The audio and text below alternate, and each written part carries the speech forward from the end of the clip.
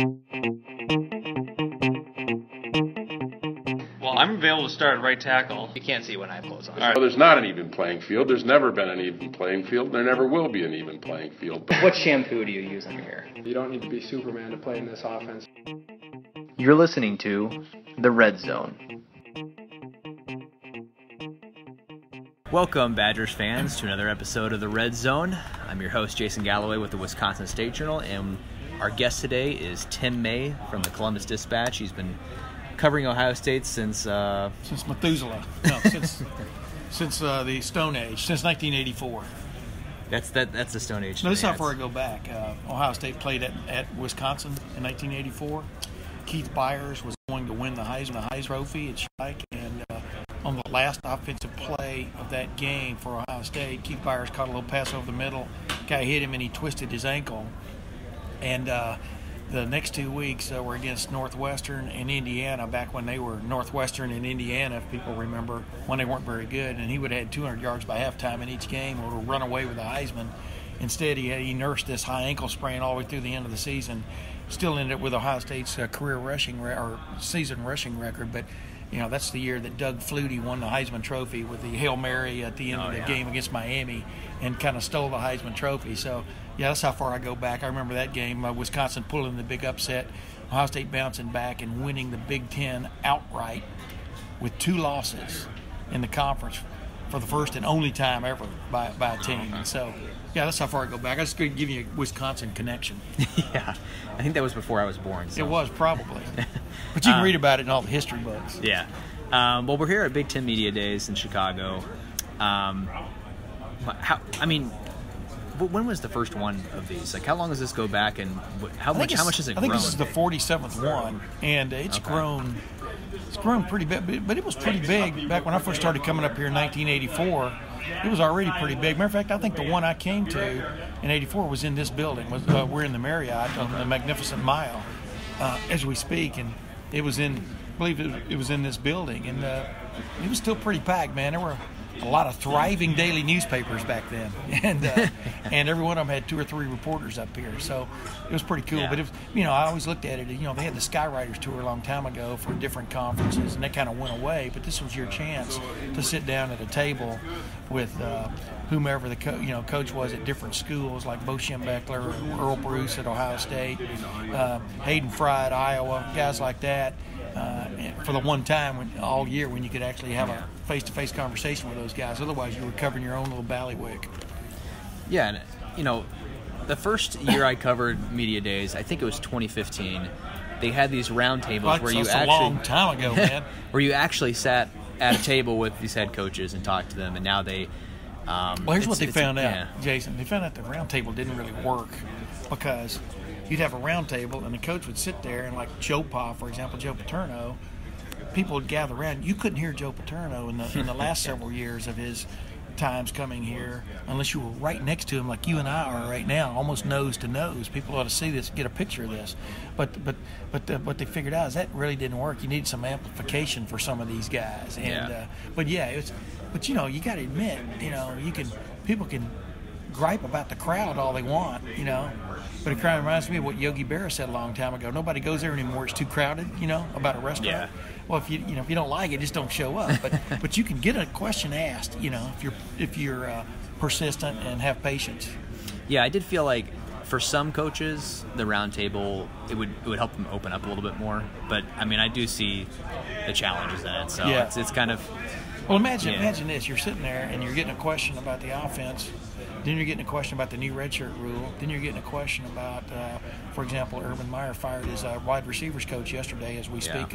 And you're getting a bunch of questions about, the questions are potpourri. They just come from all different angles, and from a story standpoint for guys. And it's kind of an interesting, in my opinion, an interesting exercise for these guys to go through for an hour. Yeah. Did anything stand out to you these last couple of days here? Anything that surprised you or just really stood out? No, the interesting part is just from looking forward to the season is it's amazing, and I'm not knocking it because this is all you have to go on is what's happened, but people, make the mistake of looking at college football and this is why I don't like preseason polls. They look at it more of like how last year ended instead of how this year could start. And like, for example, Jim Harbaugh's under tremendous fire from the media, for example, because he's 1-5 against Ohio State and Michigan State, his two stated rivals. Yet if you really look at it, number one, you dig in there, he was a spot on fourth down at Ohio State 2 years ago from beating Ohio State, and he was a ridiculous block punt, drop punt thing away from beating Michigan State. We all remember that play, and he'd be 3-3, and so it was a narrative would change. But my point is this, people are kind of like looking at Michigan as like the fourth best team in the East. This is an example, and they kind of miss the idea that Michigan's got almost everybody back on defense except Mo Hurst, who, by the way, was probably the best defensive lineman in the Big Ten last year, and Maurice Hurst, and they can't be worse on offense. Basically they've got Shea Patterson coming in, who, though, as you remember, I asked Jim Harbaugh during the big interview deal yesterday, what everybody's assuming he's going to be the starting quarterback, and he goes, I'm not ready to make any announcements yet. But the bottom line is they should be at least as good. And my point is, I think that's sort of the thing that stands out, is everybody's kind of harping on what just happened or what happened a year ago, and I think Michigan is going to be a factor big time in this race. And of course, the Big Ten East could come down to Ohio State versus Michigan in Ohio Stadium in late November to decide who the Big Ten East champion is. That's one of the stories. The other is, obviously, all of these coaches are endorsing this new rule about the red shirt, where red shirts, now can play up to 4 games and not lose the red shirt thing, which gives, number one, allows you to keep those guys happy if they're worthy of playing. Number two, it allows you to save them for later. And number three, it increases your depth later in the year when attrition, when the attrition factor starts kicking in. You can maybe play some of those guys. And every coach loves that rule. Oh, yeah. I mean, like I was talking to, for example, P.J. Fleck yesterday, and I said, this is a rule that made sense 30, 40 years ago when you cut scholarships to like 85, And he goes, it's funny how just a perfect rule, it takes forever for people to realize, hey, this will work. Because, how long you been covering Wisconsin? About 4 years. 4 years. Yeah. Well, bottom line is this red shirt where you play a guy for a couple of games and all of a sudden he has an injury, and I'm talking about a freshman or something, has an injury and can't play the rest of the year. Yeah. A lot of these injuries sometimes were sort of mysterious, and then you had to but my point is, you could get your red shirt saved for him, that player, by applying for what they call a medical hardship. Yeah. So he can, but it made you wonder how many of those injuries were real injuries and things like that. So now you can legitimately play guys, keep them happy, etc. I think that's a big deal. And of course, we're all talking about the gambling, legalized gambling. You'll be able to bet on Wisconsin football or what, Ohio State football. Maybe like Columbus has got a casino there in town, and where when their bookmaking operation is going to begin, I'm not sure, but that's going to have an impact. But people have always been fishing around major football programs for information. Yeah, the thing about other than us, it's always amazed me how games go off the board. I don't know if you pay attention to that. Go off the board in Vegas sometimes, and then you go, wait a minute, I better ask somebody some questions. What's that off the board? Yeah, well, a lot of Guido found out something. Yeah. A lot of times that's they don't know if someone's injured or things like sometimes that. They do know. That's the point. But this idea that now the push is for a universal injury report like the NFL has. Yeah. And as Jim Delaney, the commissioner, said on Monday, it's more of like a participation report of who can't go on that Saturday, not necessarily saying what their injury is or why they're not playing, because we all know some guys don't play for reasons other than injury, violation of team rules, which covers, there's like an umbrella policy in insurance. It covers a lot of ground. But yeah, just because I've always told, because coaches have kind of, Ohio State have always kind of given me grief about that, about me asking. I said, you don't understand. I mean, there may be gamblers or something reading my stories and stuff, but I just want to know who can and can't play, just so people know who to expect to see on Saturday. Yeah. Remember the Jerry Seinfeld episode? No Bette Midler? I haven't seen that one. It's like you show up for the Bette Midler show, and it's no Bette Midler. She doesn't show. It's got somebody standing in. So that's sort of the approach, and I'm all for that.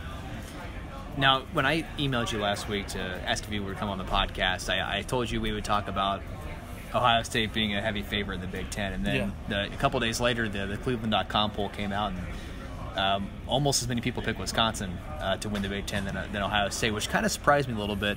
It seems like the narrative is that Wisconsin's kind of, closed the gap on Ohio State and that they could make a run in the playoffs this year. Were you kind of surprised to see that? Or how do you kind of, see that shaking out? Do you think that Wisconsin is a real threat this year to knock off Ohio State if they do meet in the championship game again? Especially under Paul Chryst, I think Wisconsin's a hell of a program. I mean, I think they're better than they've ever been. I think it is better than it's ever been. I think the Badgers as a group are better than they've ever been, just from a depth standpoint of being the players that they want in their program. And number two, I told you a while ago, a lot of people harken back to what happened last year to set the tone for this year. But I don't think that's illegitimate when it comes to the Big Ten championship game I watched last year in Lucas Oil Stadium between Ohio State and Wisconsin. That was a hell of a game. That's the thing about our society. We only remember who wins things. We don't remember who was the loser in the Super Bowl, and they get poo-pooed. But I think Wisconsin is right there from a, here's the funny thing about Wisconsin, that they kind of sneak up on people every year because they're not ballyhooed from the standpoint of who they've recruited, because they don't carry the same star, what do you want to call it, star ratings as who Ohio State gets, but they recruit extremely well to their program. And by that, I don't mean they're getting like 1-stars and turn them in. I think they find players that are damn good and bring them along, And but number two, they got their starting quarterback back, Hornibrook. You think he's going to be better than he was last year? Because I thought he went off the beam a few times last year, which cost him, especially that last possession in the Big Ten championship game. Throws the ball to an Ohio State guy. Is the only guy there. So you think he's going to be better? Ohio State's got a brand new starting quarterback, probably in Dwayne Haskins Jr., although Urban Meyer left that open, for debate with Tate Martell being there and Matthew Baldwin. But yeah, I think that's legit. I mean, these are the two teams that played for it last year. There's no reason right now to think they won't end up there again. And you said Wisconsin. Wisconsin typically sneaks up on people now. No, I meant that. I meant that from the standpoint of I don't think they get enough. I don't think they get enough pub based on people look at their rosters and all they remember is what these guys were rated when they were recruited. So they turn them into a great football team. Well, that's why I was surprised, because I wouldn't be surprised if Wisconsin won the Big Ten this year, but I wouldn't either. But it surprised me that people almost, that the media picked them to win the Big Ten, or at least it was one vote less than Ohio State to win. Because a lot of times people look at Ohio State and the talent they have and like you said, the star ratings of their players and think, they can have a lot of respect for Wisconsin and think that they're going to have a great season and make the title game. But when push comes to shove and they have to pick that title game between Ohio State and Wisconsin, I feel like it's really easy to just pick Ohio State. Well, here's the thing. What you figure in games like that, and it's just like college basketball, you figure that eventually what you would call the more thoroughbred player, the stellar player, that's where they make the biggest difference, is in when a lot of other things are equal. When you've got that big-time player that can make a play that the other team just doesn't have, and maybe a great team, that's kind of what I think people look at in those situations. But you agree with me? I don't know if you do or not. That was a nip and tuck, push come to shove affair last year. I mean, there was not a big difference between those two teams. Yeah, I think some people look at the game and kind of forget that it went down to the wire when it really kind of did. That's what I'm saying. People forget quickly. I mean, Ohio State kind of jumped on them, but then they had a couple of big defensive plays to get back in it, and they ended up having one drive to win it. So, look at Alabama. Alabama wins the national championship and is ballyhooed, and I grew up a big Alabama fan, so I'm sort of happy in my core.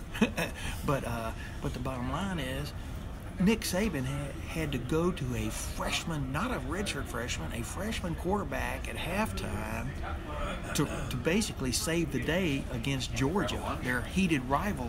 I believe that Georgia rivalry goes back a long ways, even though they don't play every year. They've had some knockdown, drag-out fights over the last 80 years, and that's my point. But then Alabama gets all the credit, and Georgia gets kind of forgotten, even though they had an incredible season and came that close to winning the national championship. That's the point I was making. I didn't know you were grew up an Alabama fan. Went to Alabama. That's my alma mater. Went to You did? I'm no kidding. Yeah. Roll Tide, right? I went to Alabama home games from '61 to '64 with my dad, my older brother. Saw Bear Bryant would walk on water. Remember, he'd walk on water from he'd walk across a moat on water to the field. No, so I originated the comment before HBO made it famous that I saw Joe Namath play on two good knees. He was a tremendous player back then. Then we moved to Texas and that all, whatever. My dad was a graduate there in 1950, and yeah, I mean, my grandma and grandpa are buried in the cemetery, which is just south of Denny Stadium there. So it's like, oh yeah, I know what you're talking about. Yeah, Calvary Baptist Church is right down the street there, like half a block. Yeah. You know, we used to go there on Sundays every now and then. So yeah, I go way back with Alabama football. I feel like there's sort of this. There is this kind of assumption that Wisconsin's going to win the West, and I understand that they seem head and shoulders above everybody else in the West. But is there anybody you look at in that West division that you think, well, maybe they could challenge them? Do you buy into the Nebraska hype? Here's what I buy into. Nebraska's going to be better because I think they're going to be better. I think Nebraska's going to be better on defense. Everybody's caught up in Scott Frost in the offense, and they should be. Yeah. But let's face it, You've been around. You've been paying attention. Nebraska's been pretty damn good on offense, with a few exceptions. You know, the last many years. Just the black shirt mentality of the defense went away after they got. Even when Bo Pelini was there, they didn't play great defense, and he was, part and parcel. That's how he got the head coaching job, was what he was about on defense. And I don't know what happened there from a recruiting standpoint, whatever. But I don't think they can be, from the team I saw play Ohio State last year, they can't be worse on defense because Ohio State obliterated them for the second straight year. I mean, it's crazy. So I think they're going to be better on defense. Matter of fact, I picked them as my dark horse favorite last year in the Big Ten West, just because I thought they'd be better on offense than most people thought. But that was a bad pick. How you just kind of look for a new face sometimes, But I think Jeff Brom is legit at Purdue. I was impressed with what they did last year. I think Pat Fitzgerald has a really good program that few people pay attention to for whatever reason.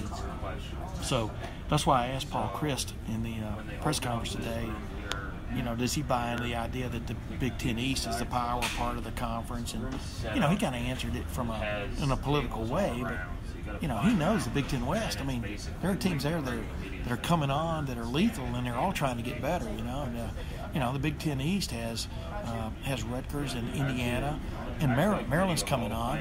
But, yeah, it's dominated by the Big Four.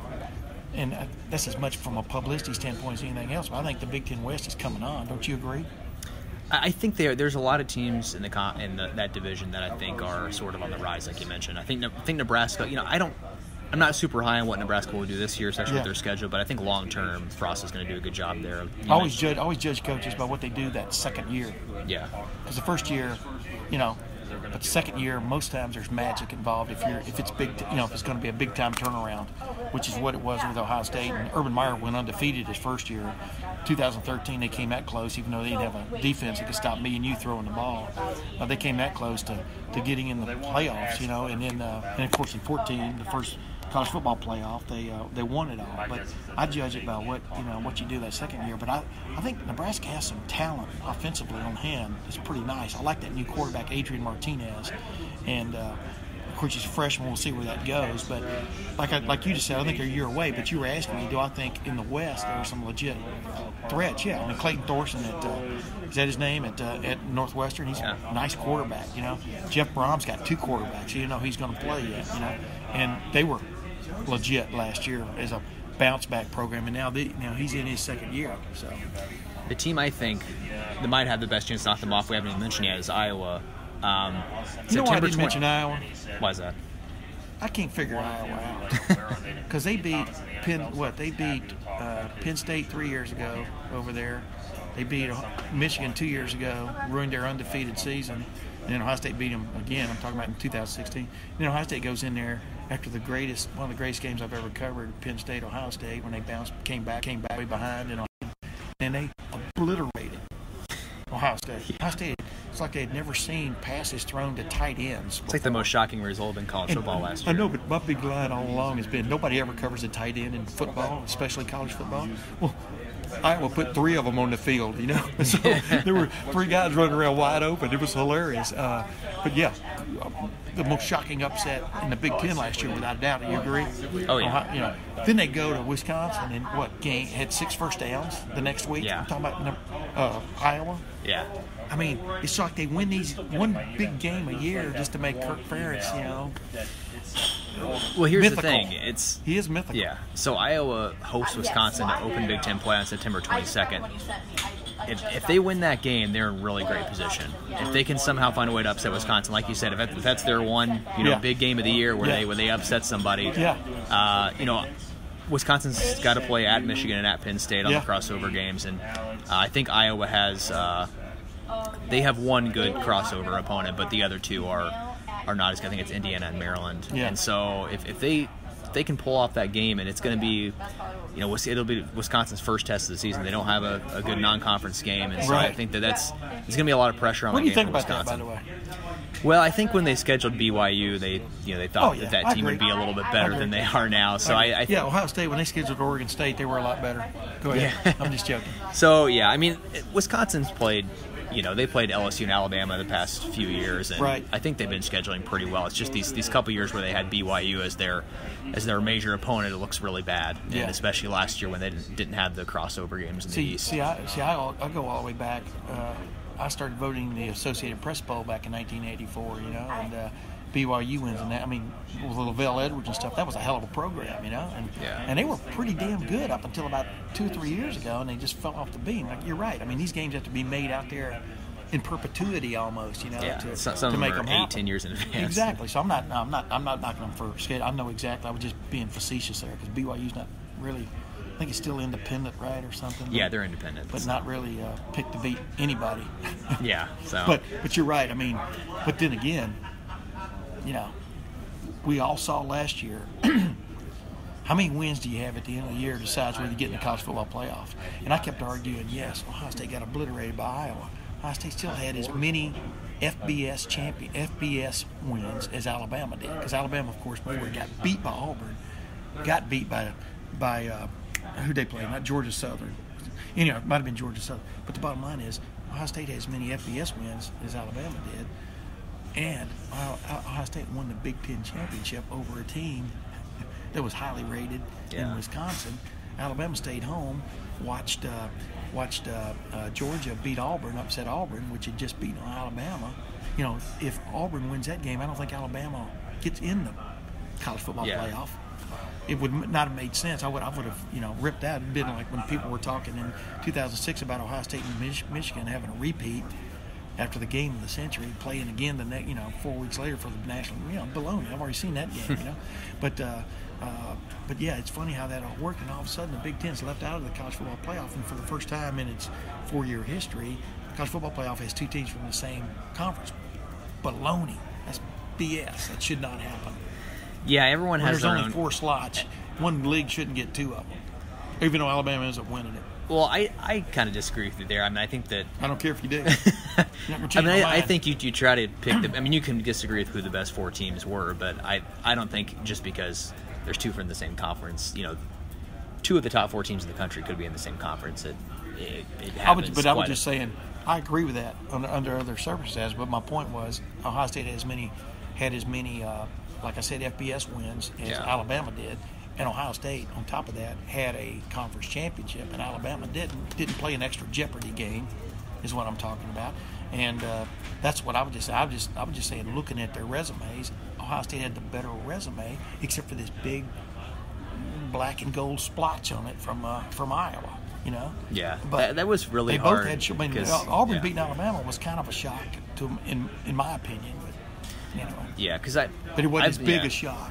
I voted in the AP poll as well, and it's that was a really tough. It was tough to know how to rank Ohio State after when you have a loss like that against Iowa, but the rest of for the most part of their season they have all these good wins too. It's really difficult sometimes to know exactly how to deal with something like that. But before I let you go here, I'm just looking. Can I get a prediction for the Big Ten title game? Are we done, or are you just jumping ahead? I'm not trying to cut you off.